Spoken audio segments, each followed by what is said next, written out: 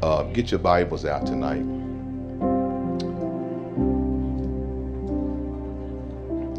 This message I'm a minister tonight.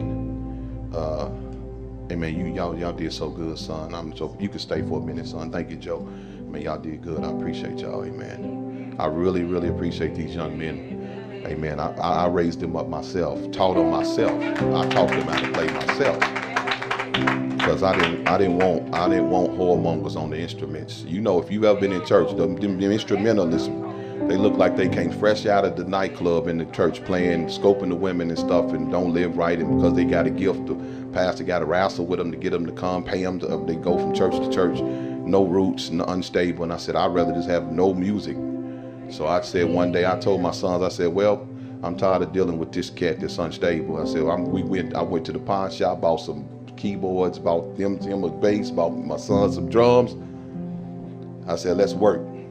And within one day, we learned to play 2 songs. One of them was one of the first songs we learned. The last one y'all heard, which is why it's such my favorite song.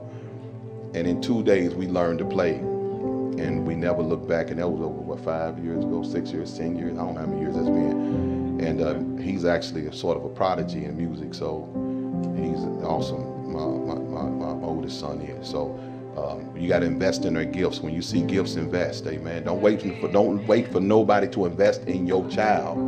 Invest in your own child. When you see a gift, if they have artistic gifts, invest in it. Don't expect anybody to invest in your child. You invest in it. If they can write, invest in them. Amen. But then we started playing, and we've never looked back. We're not the best, but I enjoy it. I get it. It works for me. I can get in the presence of God. It works for me. Amen. And we have people at our church. We have a praise team, people that can sing, but I like to do it because I like it. I enjoy it. I ain't moving out of the way till I feel the anointing on that same level. Then I'll move. When somebody come do that, I'll move. But I like the presence of God so much. And I think it's important for pastors to show their people how to worship. You know, I told y'all one of the things I've hated the most was men around men of God. They don't worship. They don't, you know, it's all the women are worshiping, and the brothers are just standing there like, you know, almost as if they don't know, should they, or is it cool, or is it all right, you know. And I believe in worshiping, amen. I believe in being a man's man, though, but I believe in worshiping. In the presence of God, I get real childish, amen. All right, thank you, guys. Thank you, son, amen. Appreciate y'all. All right, this message tonight, amen, is I don't know how rough it's going to be, but it'll be a good message. Turn me down just a hair, son. Turn me down just a hair, amen. This is a message. If you know me and you've been on YouTube, you see I got a lot of messages, and part of my problem is preaching new messages, but afraid that people are not draining the nuggets from the other messages. In other words, to keep putting out new stuff, not sure if people are actually getting full maximum yield out of what you've already put out, but to try to unhook people from just looking for something new, versus really understanding that you got to drain a message. It's not enough just to listen to it one time, because if you listen to anointed teaching, you could hear that message again, and it'll speak to you again, and it'll speak to you again, and it'll speak to you again. And you might be going through something, that message will speak to you about that, and you'll be like, how is it that it's speaking to me now? That message was a year ago. It spoke to me then, but it speaks to me now. One of the greatest ways to rekindle your love for God is go back and listen to the word you was listening to when you first got on fire for God. When you first began to come to the Lord, those messages will rekindle. Those songs, the worship songs you listened to when you first got on fire, they will rekindle. A lot of times I go back because it's hard this new stuff, they ain't got nothing on, they ain't got no anointing on it. So I go back and listen to Fred Hammond. I go back to the old, the inner court, the old stuff. I'm talking about the old. We go back and listen to that. It rekindles that fire, you know, that we had for the Lord, because this new stuff is corporately made, and the people that are actually making the music are not necessarily saved. The music itself is not necessarily saved. You can say Jesus on top of bad music. So just because you're saying Jesus don't mean the music gonna be good. It just means you took a worldly song or something with a worldly spirit on it and then said Jesus on top of it. But the spirit of the music, the spirit still came through the music. Are you hearing what I'm saying? That's why when you listen to some music, even if it's gospel music, you know the spirit of it, because what does it put you in mind to do? Does it make you want to worship, or does it make you want to go to the club? You got to realize a lot of this music now, gospel music, is club music, because they have to keep up with the sound to sell records. In other words, they got to keep up with the worldly culture to sell records, because they're no longer making records for us, the church. They're making records for the world. That's why every time they get started out, they talk about how Jesus, Jesus, Jesus. Then they get a little worldly notoriety.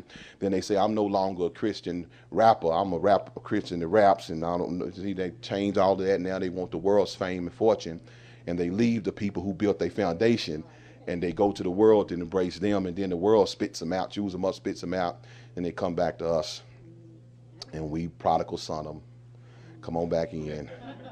And so you have to understand that just because it's on the radio or just because it says Christian, you have to discern everything coming in your spirit, everything you hear. It's not enough just to assume, because a person, even the ones that you felt was stable and strong, look what Kirk just came out and did. Kirk had no reason to go and embrace the LGBT. He had no reason to do that, but he did it anyway, because to sell more records, to be more relevant. And so you got to realize that even though I always thought Kurt was strong, I mean, I liked him because he always had Jesus, Jesus in his music. But then when he turned around but this is what's happening to all of them, because as darkness is increased, you're going to find people folding under the pressure to continue to make money and to stay relevant, or to begin to be persecuted. And most Christians, that's what's happening to many of our mega pastors. Many of you all want to know the word. You go online and find out all this stuff going on in the world, but then if you look at the church, Christian TV, you would think nothing is happening bad at all, because they not preaching nothing, no issues, no nothing going on. They don't talk about no politics. They don't talk about CERN or nothing. This is going on with life, like we just ain't nothing happened. And so part of that problem causes us to think that everything's okay, but then most of us have been studying and we research and we seeking and we realizing it's not okay, and you think something wrong with you, because why come ain't nobody saying it? Why is nobody talking about this stuff? Are you hearing what I'm saying? But a lot of that is because these pastors have they've made a decision that either in order for me to mention this, I'm going to lose notoriety. If I say this, I'm going to lose that group. If I say this, I'm going to lose that group. So what can I preach that goes down the middle that don't offend nobody? Well, then that's why the messages are so weak and watered down, because to truly preach the gospel, you must offend 50%.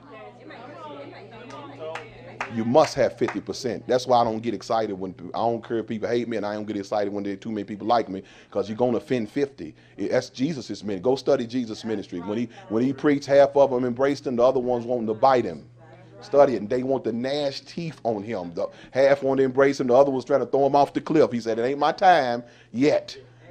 So you only going to get 50%. So any preacher that gets 100%, got everybody like, the Bible says, beware, woe unto you when all men speak well of you, because they speak well of the false prophets. So when you see the world embracing folk, trust me, God is not embracing them, because God is not going to share any glory with the world. So therefore, if the world is embracing them, God's not embracing. So all of that preachers of LA and all of that, all of these pastors running in Time magazine and wanting to do worldly things, trust me, God is not in that, because God is not going to embrace what Satan is embracing.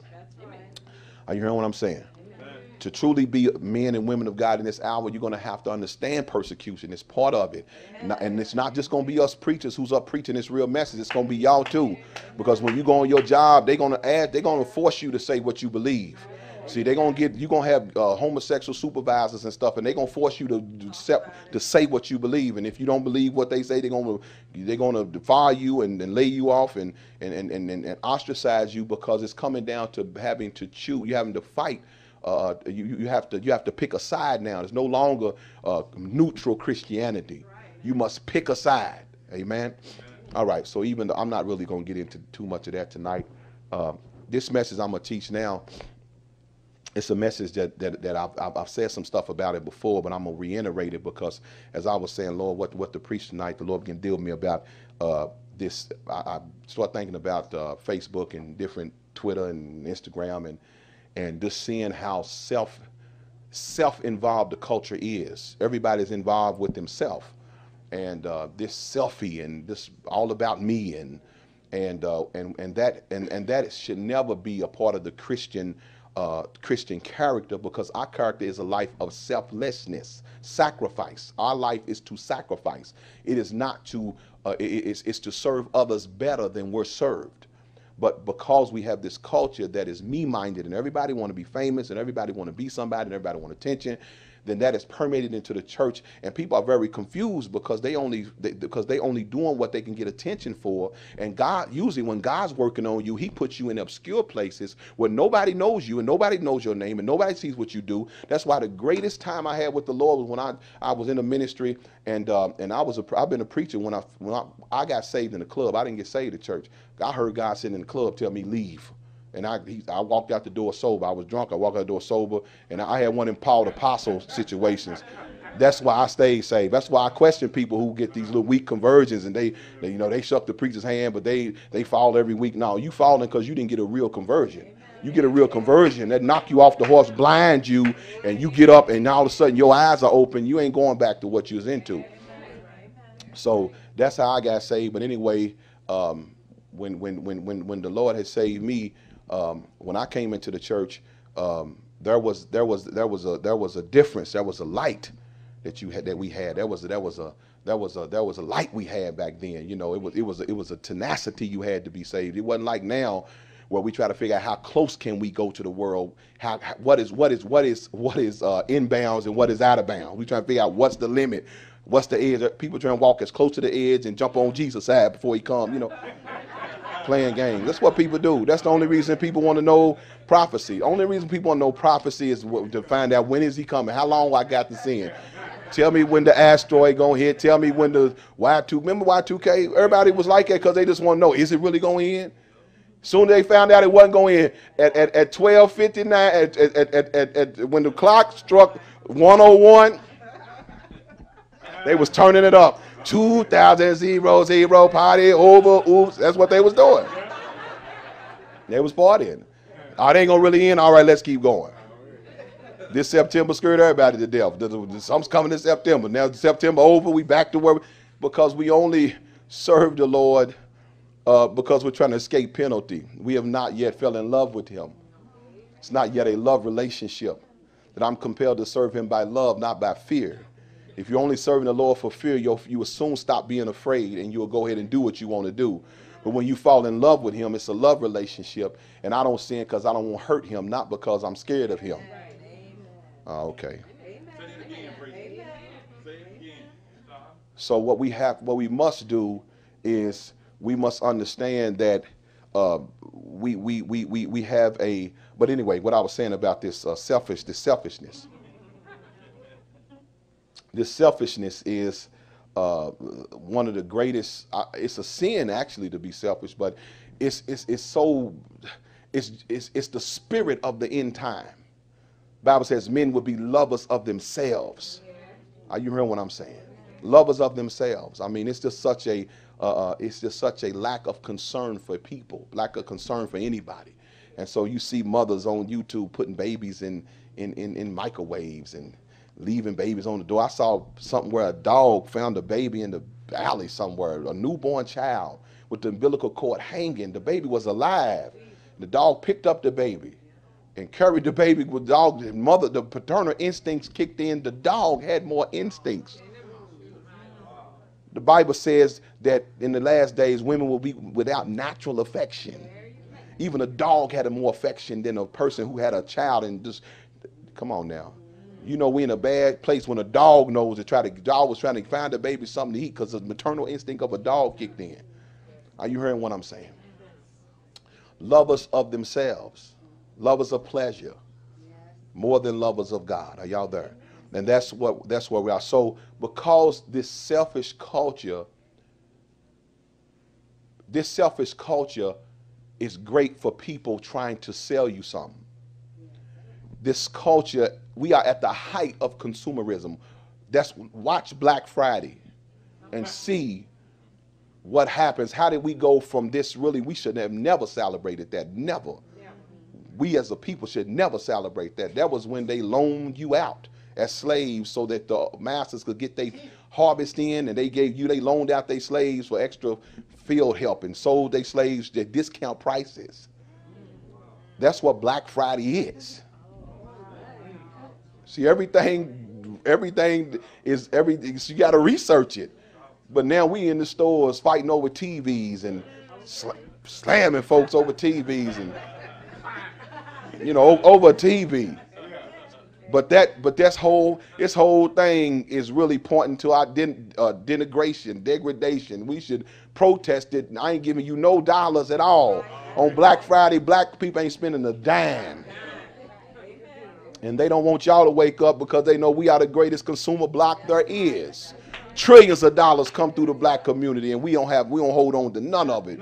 $1 lasts 1 hour in the black community. It's gone. So they know. So they have figured out. The Bible says, "A fool and his money is soon departed." So they keep us foolish, so we depart with our money. Everything they put us out there to buy, it depreciates the minute we buy it. Everything we buy depreciates. Look at your son with that grill in his mouth. That grill cost him $2,000-$3,000, but when it hit his teeth, it ain't worth nothing. $200 George, but as soon as he put them on, they ain't worth nothing when he take them off. Everything we buy depreciates. 20-inch rims that he paid $4,000 for, but they ain't gonna be worth but about $1,000 when he get done. The car's worth less than the wheels. They understand how to keep us in a consumer selfish mode, that we will continue to release our dollars and never expect any, like I was saying, like everywhere in America, this is true. Every black community has corner stores that's owned by Arabs or some other ethnic group. Every beauty store is Koreans or Chinese selling you hair. This is a conspiracy because it's everywhere. Now, if it was in some cities, I'd say okay, but when we was in Chicago, I'm like, this is ridiculous. Every store is owned by other ethnic groups, but they all in the hood. They all making money off of us. So why would we want these people to wake up to their true power? Are you hearing what I'm saying? How in the world can some guy get on there and make and eat a pie and raise and sell $2-point-something million worth of pies in a weekend based on a black man eating a pie acting like a woman? And they saw the buying power of the black community, and we don't know how powerful that is. That we could stop stuff. But see, notice those corner stores, they never sponsor the Little League, the football team. They never could put nothing in the community. They don't give nothing back to the community because we don't expect nothing. But you go to other communities where they let you come in and have a store, they are giving into that community. They sponsor that community. They doing stuff for that community, but they don't give us nothing, sell dope out the back. Say, man, impregnate our black women that work there. I know. I've lived around it a long time, and we don't say nothing about it, and we don't know there's a problem with that, and that's why, because we never demand nothing. If you don't demand nothing, if you have not, because you ask not. But what would happen if we said we ain't spending no more money on a corner store? None of them. We'll take the drive. Let's take the ride. We ain't spending no more money. Then no, it won't. They'll be out there talking about what can we do for your community. They'll be, what can we invest in y'all schools? What can we do? Why? Because once they lose them dollars, they're gonna be trying to figure out how to get you back in that store. But we don't understand that. So this is the reason why no matter where you go, we're in the same place. Now there's another that I can go deeper with that, but I'm not gonna deal with that tonight. What I want to talk about is the selfish culture, is why we, and even many of us are where we are. Because we don't understand that this is a selfless. Now, part of what I'm going to talk about is called vampirism. Oh, come on, preach. Talk about it. Because I would guarantee you, this culture is too selfish for you not to be sucking the life out of somebody, or you got people that's sucking the life out of you. And many of you all can't reach your potential because some spiritual thing is draining you. Somebody, you have more weight on you than what Christ allows. And Satan has allowed this to happen in your life because he knows that because of our need to be needed or want to be wanted, we will keep unnecessary baggage in people that should have been kicked to the curb a long time ago. But because of our insatiable need or our low self-esteem, that we need somebody to praise us and to want us, that we will keep people around. And these are the very people many times that are stopping us from going to the place God wants us to go. Are you understanding what I'm saying? Come on, talk to me. And so this culture of vampirism, I call it emotional vampirism, is narcissism, where people are so, people now have no sense of getting up on their own. Their goal is to find somebody to leech, to latch, to connect with, to ride your life to success. Like you might be a person that prays, and before you know it, because people don't pray no more, so they find folks that pray. And they will find you to pray, and they will ride your, pray for me about this, pray for me about this, pray for me. No, you pray for your, call you 3 in the morning. I just need you to pray. Touch and agree. Why? No, what I get praying for you for? Can I get a prayer one time? Notice they never pray for you, but they call for prayer all the time. And you usually praying about the foolishness that they keep getting entangled in. The Bible says, lay aside all the sins and the weights that so easily beset you. So the reason why they keep getting entangled, because they don't lay aside the foolishness. Talk to me. And so many of you all see, what I learned is there's about 10% of every church that does all the work. 10%. You ain't gonna get no more than that. 10. That's why Jesus didn't need a lot of people, because he knew ain't number 10 gonna work. So ain't no need in getting a whole lot of people. Why y'all think the 5,000 turned back? Because he said, I ain't numbered these 12 gonna work, so ain't no need in trying to get a whole bunch of people. Now the problem is because you have 10% that's very passionate, and because they're very passionate, they are the ones that will do all the work. They'll get used and burnt out quick because they're doing it all. Say amen. Amen. You will have a 90% who's really not very dedicated and committed, but they will use the 10% to supplement their life. Are you hearing what I'm saying? Now, many of you all probably that have been listening to my message and followed me, you may be part of that 10%, because you probably got people in your life that you're feeding, you people that leech or that live off of you. Are y'all there? Yes. And one of the things that I've learned is that you have to learn how to let folk go. Now, this is going to be a message for you tonight, I'm telling you, to deliver you from people. Because one of my greatest lessons I've ever learned was to let folk go. I've mastered it. It's an art. I learned it. It's an art to let folk go. People are shocked that I'm that skilled in it. I will let you go. I don't play no games in my church. Matter of fact, at my church, they will tell you I don't open the doors of the church. It might be every 3 months, 4 months, 5 months, 6 months. People actually got to come. Pastor, can we join? Because I don't beg people to join. I told them we should build a fence in the front, make them climb and see if they really won't be saved. You really climb this 12-foot fence with 2 Rottweilers, and then we'll see if you won't be saved. Because I'm tired of people playing with me. Don't be getting me invested in your life, and you ain't serious. Have us all laboring over you and praying over you and helping you, and you go right back with that Negro I told you leave him alone and playing with me. So we need to see if you won't be saved. Let's really see. Let's get making it, that survival. Let's go through survival, see if you won't be saved. But are y'all there? But that's how it is. That's how I am. I mean, when it's time to let you go, I'll let you go. I'm not a pastor that if you leave my church, I don't say nothing about you. I don't send no letters. I don't talk about you. I don't say your name. You ain't got to worry about me. I don't curse folk. I don't understand why preachers do that. What, you got to curse folk and send letters on them and tell them they ain't no good? Man, I ain't got time to be doing that. That person left because they ain't supposed to be with me. That's right. Boom. That's why they left. They ain't supposed to be with me. See, I'm not rejected that I'm going to be hurt that you leaving me. Look, bye. You ain't here because you ain't supposed to be.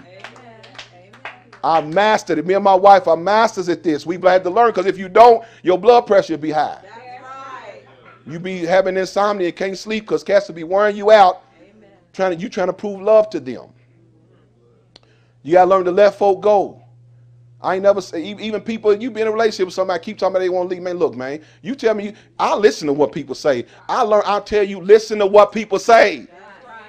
You keep talking about you won't leave me, dude, I'm going to make you leave then. I ain't going to sit here and wait on you to leave me. I believe what you say. I don't be playing games with folks. See, I don't play games to make you do nothing. I ain't manipulative. If you want to go. And then usually people do that, and then they get offended that you didn't come after them. You said you wanted to go, so I let you go. That kills the game plan. But that's this narcissist culture. Y'all there? narcissism, extreme selfishness, with a grandiose view of one's own talents and craving for admiration, self-centeredness arising from, listen, self-centeredness arising from failure to distinguish the self from external objects. In other words, they can't discern anything outside of themselves. Either they're very young, immature, or they have a mental disorder. This has destroyed our culture. Narcissism, self-centeredness, where we sacrifice folks for our own benefit. I've been a part of churches where I've seen that in the leadership, where they sacrifice the people. No matter how the people feel, no matter what's going on, the people are only there to fulfill their games they play. The etymology of narcissism is a term, is a Greek term coming from Narcissus. He was a handsome youth who fell in love with the nymph Echo. But when she spurned his advances, he was doomed to fall in love with his own reflection. He pined away his whole life obsessing about his image and eventually turned into a flower, the Narcissus. The myth of Narcissus has given rise to the personality disorder known as narcissism, which is characterized by vanity, conceit, egotism, and self-obsession. This is what reality show is. Amen. Amen. This reality culture of showing you constantly get a bunch of self-centered people, put them on the show, and watch them act the fool. All right. Amen. Beautiful women put on the show acting a fool. All of them into themselves. All of them trying to be more glamorous than the next one. All of them trying to get the next man, trying to get her man. And people will sit back and watch that and say, how have we fallen from virtuous? Talk to me. Amen. From virtue. Y'all don't want to talk. Y'all want to talk. From virtuous of the 60s and 50s to this. Are you hearing what I'm saying? To narcissistic, ego-driven, materialistic. Talk to me. And you never see their children. That ought to tell you something right there. Where your children? You out here too much. Where your kids at? But this narcissism is permeated in our culture, and it came into the church. It came into the church, and that's why the church is so full of celebrities. And now celebrities are qualified to teach you that ain't saved. Like Alana Van Zant. She's a voodoo priestess. Yeah, she's a Yoruba priestess. That means she's an ancestor worship. We know ancestor worship is demon worship. Same thing they do in Africa. That's what she's into. Yes, she's fixing preachers' lives. Oprah, who ain't figured out who Christ is yet. Yeah, y'all follow because she's black and successful, but she ain't sure. She got all kind of new age teaching and all kind of stuff going on, mixing it all together, and her aim is at the church. Why you think she's behind all the preacher wives and preacher stuff? She's the one doing that. Why? She's trying to make the church look so ugly that that's why people don't respect the church no more. But nobody asked the question because you think it's entertainment, but it's programming us. It's programming us to disrespect the things of God, to disrespect church, to not even care about the house of God anymore. Are you hearing what I'm saying? And it has developed a selfish personality to where anybody can come in and teach. I was watching a conference where they brought in actors, sexy actors, in a Christian conference that ain't never named the name of Christ. But they qualified somehow to teach folk because they had influence and celebrity. Talk to me. This is what's passing for spirituality. Influence, not true Christian faithfulness to the Christ, to the cross, to be saved. But now if you have any type of influence or even wealth even now, you have to be wealthy. Are you hearing what I'm saying?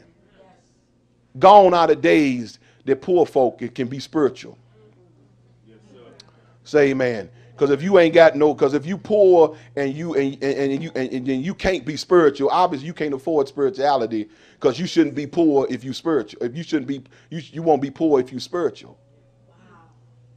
This is what the prosperity gospel has done. It has made a consumerism culture in the church where people ain't doing them but lying, getting in debt because they ain't really paying for most of the stuff they got. See, most of that prosperity gospel, I knew it. What I was trying to tell people, it's a lie. It's a lie. You just don't know it's a lie. But 2008 proved that it was a lie. Because if God really gave y'all this prosperity, why y'all losing y'all houses? Look at all the houses that was boarded up. Was most of these church folk went out and got loans and really couldn't afford it, but coming in shouting that God is doing this. Y'all want to talk about this. But if God gave it to you, why the hood boarded up? It's boarded up because people couldn't afford it. They went out wanting to believe in prosperity and getting in debt. Debt is not prosperity. Debt ain't prosperity. If you got to go in debt for it, God didn't do that. Come on, I'm trying to help y'all. I've been teaching to live debt free for years. We own our house. We don't owe $1. 3 cars are paid for. We don't owe $1. We don't finance nothing. Taught my son that. My daughter went all the way through college and ain't in no debt. She graduate in December and ain't got no debt. Now I see people graduating from her college, $50,000 in debt from her. You got to be crazy. That ain't no blessing. But see, we train like even people in our ministry. No, we don't believe in debt. Say amen. We believe in wait. Say wait. See, don't run out there and get that car because they say you can get it. Go to get your taxes, your income tax money, and get you some for $3,000-$4,000 that run. See. But then by the end of the year, now, you might not be riding in the latest or the best.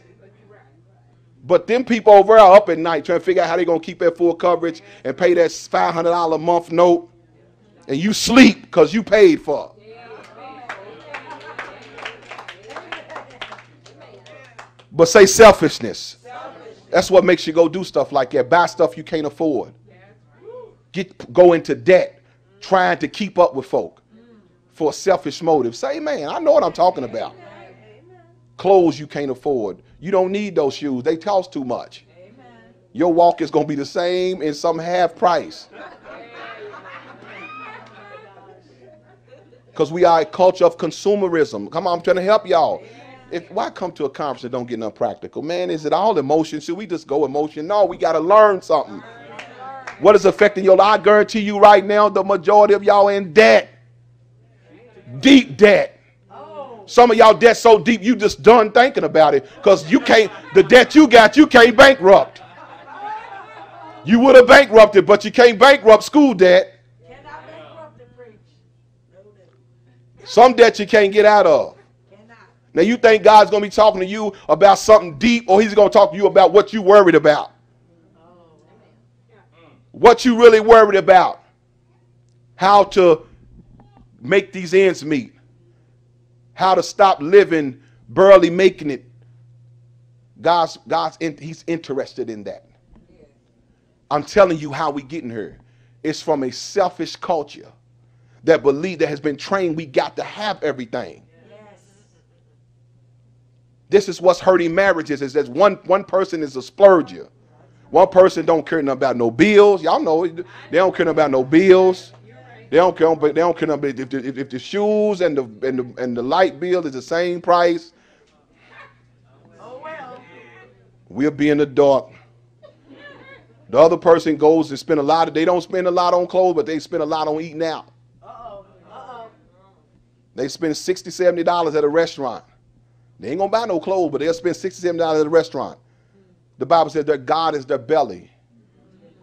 You have to be careful that if you're going to ever have anything with God, you got to learn that God is trying to bring you into order so that you can begin to learn his principles and stop living by spiritual lottery.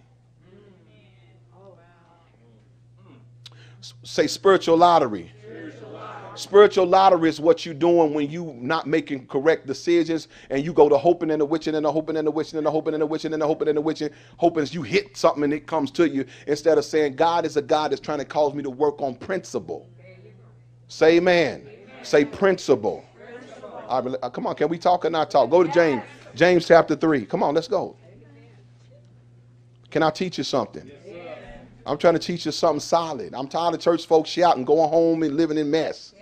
Come on, talk to me. Shouting, living in hell. Shouting, barely making it. Are y'all there? I'm not a prosperity preacher. I believe in you get wealth, you take your time, you build something.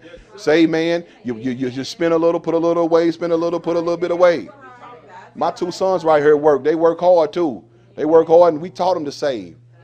They done been all out of the country. They done been in other countries. But young, I wasn't nowhere when they at their age, but they been there because we told them y'all gonna learn to travel. Why? Because and then we ain't paid for it. They paid for it.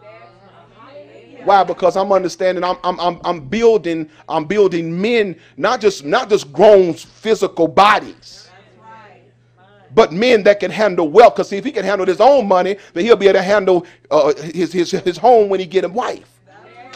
Then he'll be able to handle his children. But if we're not training our sons, then they're going to be ill-equipped to even live with a woman, to deal with a woman. Say amen. And when a man does not, are y'all ready? I feel myself going over here. I'm going over into it. See, when a man does not take his true role, he creates. Say creates. He creates the kind of woman that he hates.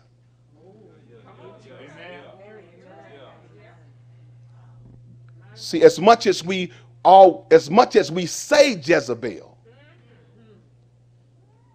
she's a dirty foe, but she's a great scapegoat for men who don't like responsibility. Because there would have been no Jezebel if there was no Ahab. The Bible says that when Jezebel got Naboth killed, she used the signature of the king. Because he was in the house crying about he couldn't get the vineyard. When a man doesn't step in his role, he pushes his woman to begin to do things that's against her own function, her own purpose, her own nature. She don't want to rule you or lead you. But if you're gonna settle for being her son, then she gonna mother you. The maternal instincts kick in when a woman sees a weakness. She looks at you as her son. When a woman sees a strong man, she looks at you as her father. Two different things. Y'all ain't ready. Y'all ain't ready. See, really, in the biblical marriage was when you left your father as a woman, you went to the father, the man you married, he inspected that man. That man had to have a house that he built himself. Your father went to his father, and they both went to that boy's house and looked at it to make sure he did it right. Not that he just threw something together to get a woman. The father's inspected to make sure he got the house and the money and the means, because he had to pay your daddy a dowry, which was your worth. And after he did that, he was approved to marry the daughter. But because she went from a father, what was the father's role? Protector. Number one's protector. Number one's protector, security. Y'all there? What's number three? See if y'all know. That's the security. Love. It's love. Woman's number one need is love. A father's job is protector. He protects first, then he secures. That's provision. financial, either way, provision. Then love. Though if those three things are missing, then she'll go try to find it. And if you never got it, you don't know the man, you don't know how the man in your life is supposed to be. So you settle for boys.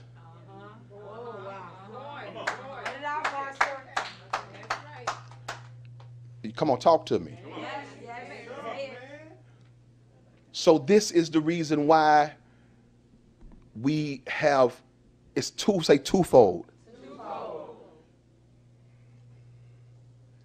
The lack of masculinity in our homes has effeminized. That's not the only reason that our sons have been effeminate. Because see, when you say effeminate, you think we're talking about gay, and ain't always talking about gay. It's talking about soft, not able to deal with pressure or responsibility.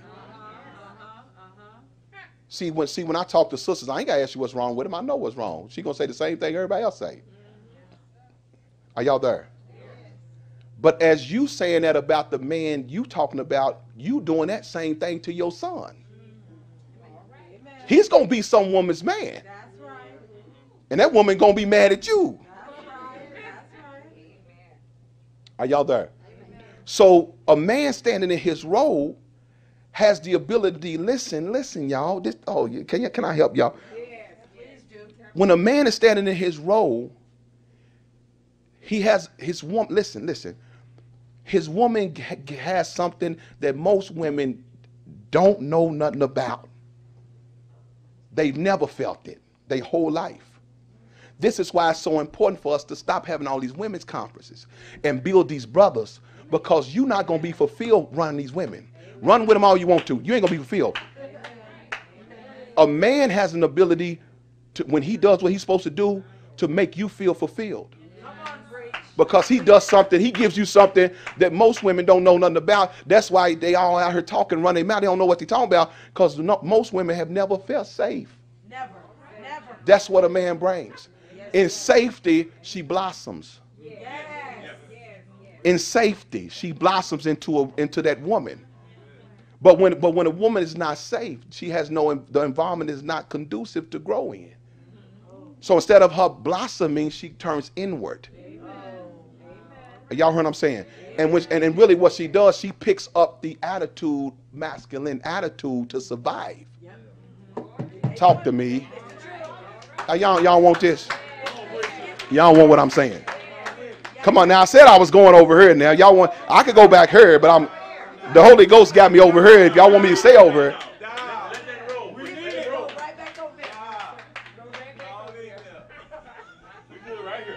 So most of you all sisters have only been in survival mode. That's it. You in relationships in survival mode. That means because you're not sure. First of all, you don't even know how he's supposed to be. And because most women that you're talking to don't know safety, they all saying the same thing. So they can't even tell you. Come on, talk to me. This is the reason why we should be building. We should be building our men. Because this is what men bring to the table. Are y'all there? Don't be trying to marry no woman if you ain't going to provide those three things. Don't even mess with her.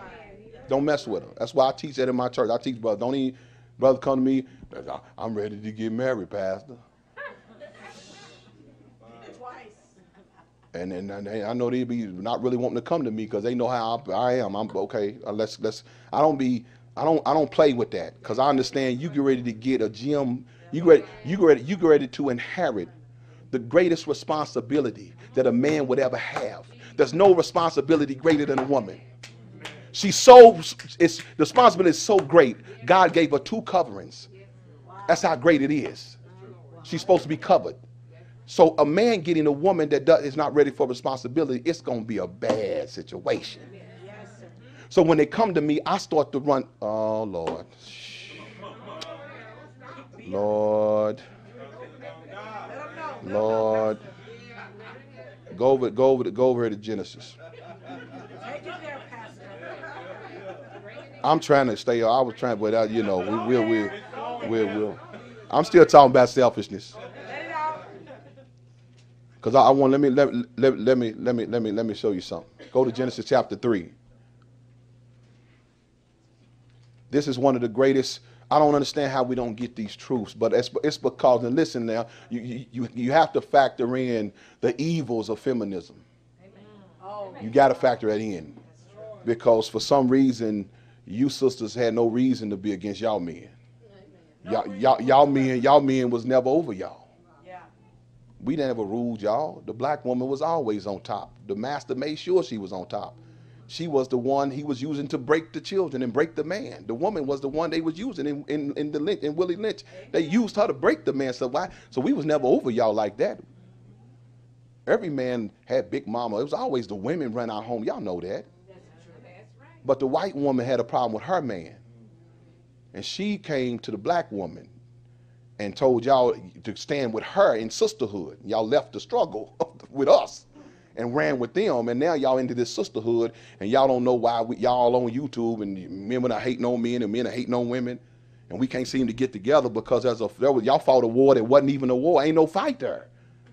We needed our women. Y'all remember back in the day, Afros, Black Panthers, women is right there with their men. We was fighting together, and all of a sudden what happened? Gloria Steinem took them Rockefeller dollars. The Rockefellers gave her money to start feminism, and then got the black woman and brought her into feminism, and y'all left the movement. When black women went into feminism, we lost the black struggle.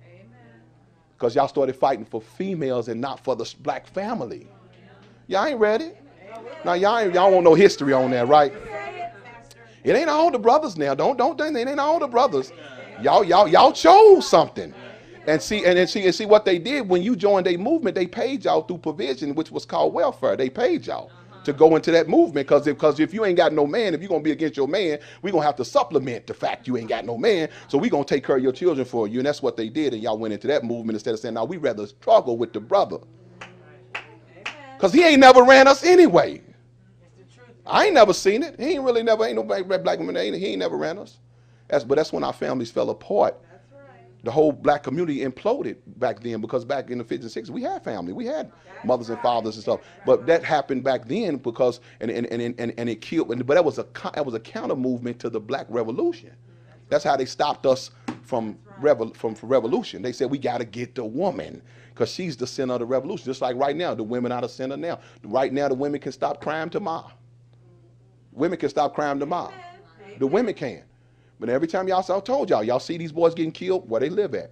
They don't got no apartment. They don't live with who they live with. Who's holding the door? Where the guns at? In the mama house. Who's having sex with them? If the women say, you know what, we're going to lock this down. Y'all want to kill each other? Well, we'll go out there, y'all kill each other, have sex with each other too. We ain't having sex with y'all no more. It'll stop all that. But if you're going to have thugs babies, then they feel like, well, you like this. So the women still are the center of even rebuilding what we lost. I said, women, you the sinner. Amen. God told you in Genesis when he judged the serpent that the woman was the center of the whole thing.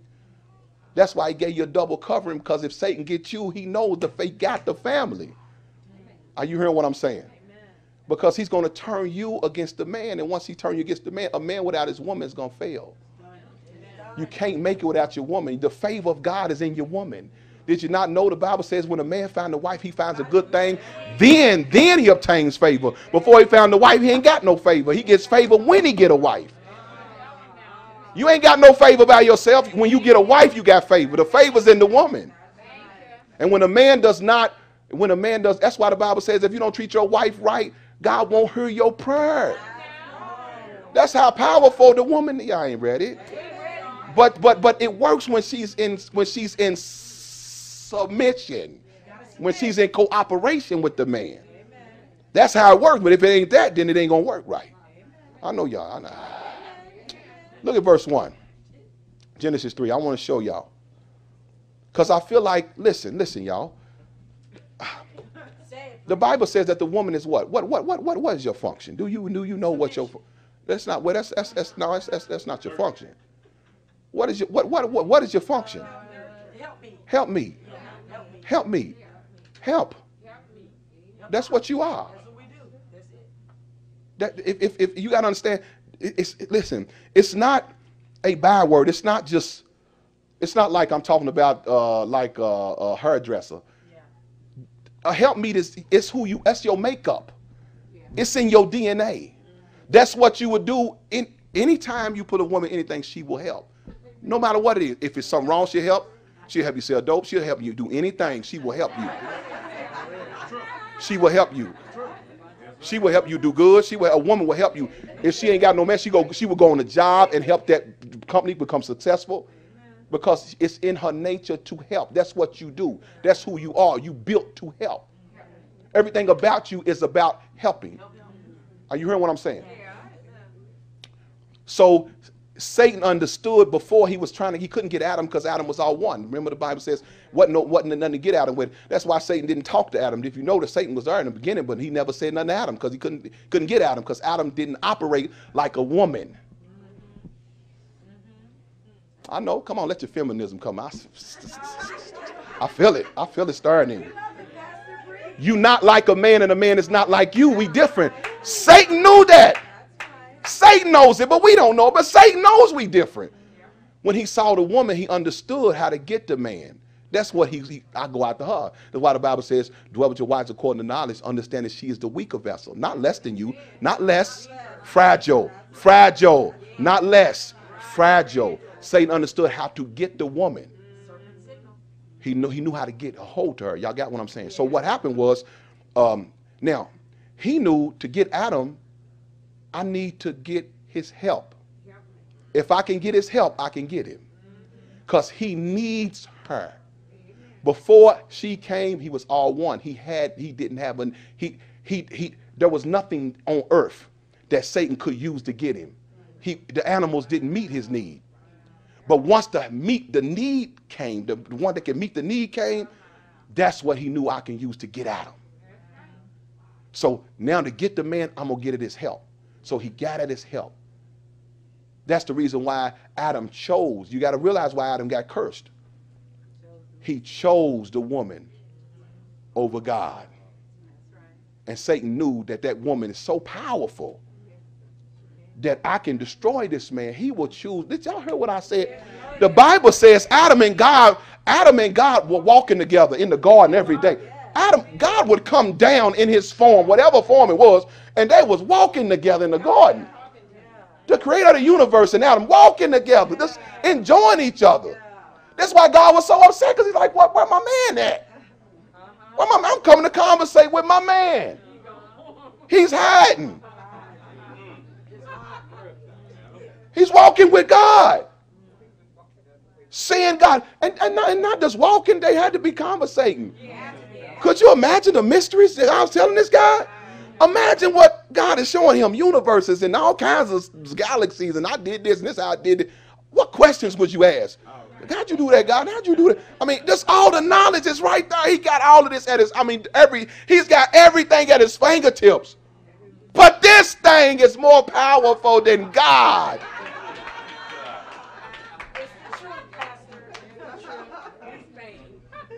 I'm trying to show y'all the power here. That's why God cursed him, because he knew if I don't set this order right and put her under him, he'll never get back right. She's too powerful. So submission is not necessarily out of your weakness. It's almost as if, you know how you ever seen like a oil well, and they dig in a well, and then all of a sudden they hit it and the oil spring out. Yeah. They have to hurry up and cap it off. Why? It's too powerful. That's what he had to do to the woman. It's not that she's weak. She's not weak. She's powerful. She's so powerful. He had to put the cap on it. Because if he don't, if he don't, then she'll lead. Are y'all hearing what I'm saying? And this is the reason why the warfare has never changed. He's still doing the same thing. He's gotten our women going for themselves. Hello. So what is your Hello. name? I'm LaShonda, Hi, LaShonda LaShonda. Thompson. All right, LaShonda. So, and where are you from? I'm from New York, but I'm a resident out here in Dallas. Wow, okay. Yes. So how did you hear about Destin Ministries? Just through research, I was online and just ran into him on YouTube, and that message, who we are, Yes. did it for me. Amen. And then I did the research and I said, wow, this is right here. It's right here in black and white. Amen. And I just was drawn to the ministry and came out to support. Amen. We're glad that you came out. So how did the conference affect you? The conference was off the chain. It was thought-provoking. Amen. Thought-provoking, just life-changing, confirmational. Yeah. You know, that's a word, but it was amazing. Amen. Especially tonight, I was just jacked up. You can tell, it's just all in here. But Amen. it was really good. All right. Well, we thank you for coming tonight and just continue to be blessed and just appreciate your time for coming. Thank you guys for coming. Amen. So what is your names and where are you from? Corey and Wendy Shaw. We're originally from Arkansas, but we Okay. live here in Texas, All right. Garland, Texas. So how did you hear about Destin Ministries? Well, our pastor, who is Pastor G. Craig Lewis, had done a teaching regarding CERN. He was teaching us about CERN in his message, and so was online doing more research about CERN, and so that's when we came across Pastor Darby, and so that was probably maybe 2-3 It was weeks. the second, November the 2nd, because I was at Okay. jury duty, and I was looking at some other information about CERN, and I saw his message, CERN the End, and I text my wife, I listened to it, and he was talking about the movie Transformers. That really got me, and I said, text my wife, I said, babe, check this pastor out, and it took off from there. Amen. took So off. how has the conference been for you tonight? The conference has really been good. It's a strong word.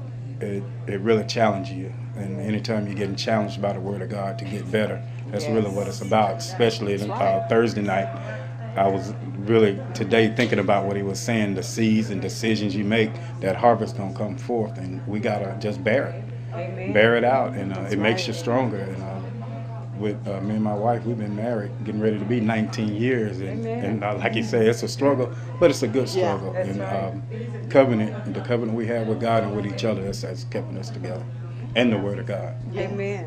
And how has the conference affected you tonight? Well, hearing about the woman, what he taught on the power of the woman tonight, I've never heard it. I was just trying to take it in. I still gotta chew on that, but it is revelating. It's just revelating knowledge, and I'm thankful for it. You know, because when we have understanding, then we walk in it. You know, we understand how to walk pleasing to God. So I appreciate that. I appreciate you guys for coming here. Well, we appreciate you for coming as well. Yes. And you all be blessed. We'll Okay. be back when y'all come. All right, back. we'll be back. And we'll continue to listen to you online also. Amen. Okay. Thank you. Okay. So what is your name and where are you from? My name is Kelly Green, and I drove up from San Antonio, Texas. Great, great. Yeah. And how did you hear about Destin Ministries? I was actually doing some research on YouTube on a different topic, and one of Pastor Steve's videos was on that page. And so I clicked on it, was very interested. It put me over to his page, and then I continued to watch every video on there. Amen. Amen. Awesome word. Amen. So how did tonight's conference in Dallas affect you? It was a blessing.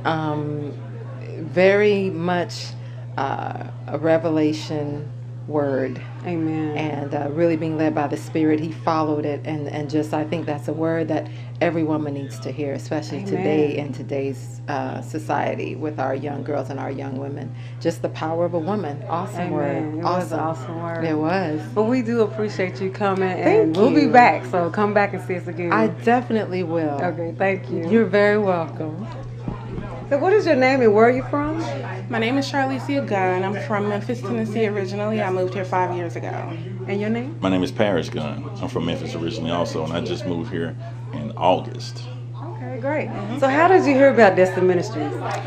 Well, I'll answer that because I was actually on Facebook one day and I came across a Facebook page. It was like a radio station or something. And my pastor is G. Craig Lewis. So they honored him and, put a video on of him. So obviously if he's my pastor, I'm gonna be like, oh, okay, so they respect my pastor. I'm gonna look, and see, who this other pastor is, because after that they posted Pastor Darby, and I'm like, I listen to him and I'm like, oh my God, he preaches almost verbatim the way G. Craig does. So it's only like natural that I wouldn't mind listening to him, Right. So that's how I came to, and it's been like I've been listening to him for like maybe two years now. Okay. So how did tonight's conference affect you all? I had to bag up all the way. Man, because we were here yesterday too. Oh my God. Goodness gracious. I originally fell in love with it. And I got to say this to answer that. With his sermon, once my wife put me on it, because at first initially, we was in the courting stages, and she told me about this preacher, and all I knew was G. Craig. I ain't really trying to hear too much else, and I'm like, So when she finally got around to listening to it, and I fell in love with the ministry right off the bat, because I when you get to a point where you've been places with God, false when you hear it, and truth when you hear it. So when that was truth, but it comes in a way. How can I say this? Like it's close to you. It's almost like a family member preaching. You sound like my uncle. To tell you the truth. I mean, it's the strength. And I was like, ain't nobody doing this. I instantly fell in love. And I watched, listening to him, because he affirmed a lot of the same things that I was even telling other people and her about, but he would break it down to a way where it was phenomenal. I mean, I don't even know how to put it. There ain't no words to describe it. But what I can say is that if you listen to it, you're going to change. You ain't got no choice but to change. It's going to draw you and drive you. There ain't going to be no come and listen to this and then just sit down and keep coming back. No, you're going to either stay or you're going to leave. Amen. Because it's bare bone true. How did the conference affect you? He spoke on a couple of things that, took me to a place where I had to deal with myself. You know what I mean? So that's what it does. Like whenever I listen to G. Craig, whenever I listen to Darby, they force you to deal with your issues. Amen. So, before, honestly, I'm gonna go ahead and tell you, I grew up in Baptist. You know what I mean? So growing up in Baptist, you learn scripture, you learn just the word of God, but at the same time, you don't learn the application, and that is what Darby does. He shows you how to apply the word to your life, and so does G. Craig. This is Darby. I can't even say nothing else. Like, that's all I can say. Well, Mr. and Mrs. Gunn, we do appreciate you all coming out to the conference and just continue to listen to Pastor Darby and just be blessed. Amen. Y'all come back. Thank you. Please come back. What are your names and where are you from? Jason, I'm Mason. We from Dallas, Texas. All right. And how did you hear about Destin Ministries? Well, at first, we had been, we go to different churches because we are part of ministry too. And we get milk and cookies over here, and some cereal, a little oatmeal over there. But then when we started listening to Pastor Darby on YouTube, there was like steak and potatoes and gravy and protein that we needed. Amen. And breaking down the word to where we could actually, it was practical to us so we can put it into, activate it. Yeah, Amen, activate amen. it, yeah. And so how has the conference tonight impacted you? I really can't find words because if I would tell you how I really felt, it would limit the experience because I can't find words to express how I felt. Amen. I'm teaching because, like Pastor Darby said, most people are used to being spoon-fed the truth instead of going to investigate the truth. But what Pastor Darby does, he gets the meal, he gets it, he breaks it down, he cuts it, he eats it, he regurgitates it, gives it to us. Amen. So we can understand. Amen. Well, I never heard marriage broke down like that, so it gave me something to look forward to working with. I mean, it just nobody ever like broke marriage down like that. I thought marriage was one way, and I found out it's a different way. So it's like it was eye-opening. Amen. Amen. Pastor Well, we Darby. thank y'all for coming to the conference tonight Y'all should have and been be here. blessed. You should have been here. Thank you. So what are your names and where are you from? My name's Jay, and this is my wife, Lori. Hi, Lori. So, Lori, how did you hear about Pastor Darby? Well, my husband saw him on YouTube, and he kind of sent me messages, and got stuck ever since. Amen. And how has the conference impacted you tonight? Pastor Darby is a really powerful preacher. You have to really take your time and really sit down and understand what he's trying to tell you, because if you just skimming through it, you're not really going to hear all the message. So you need to really get somewhere by yourself and sit down and really listen to what he's trying to tell you. And how it blessed me tonight is it just made me stronger, wanting to do the will of God, wanting to become a better man, and motivating me to become that man. Amen. Yeah. And how has the conference impacted you? The same way, just seeing my husband and the impact that it has on my husband, it's overwhelming, and it's just blessed that we can take this back home to our family. Amen. Well, thank you so much for coming out tonight, and be blessed. Okay, thank you.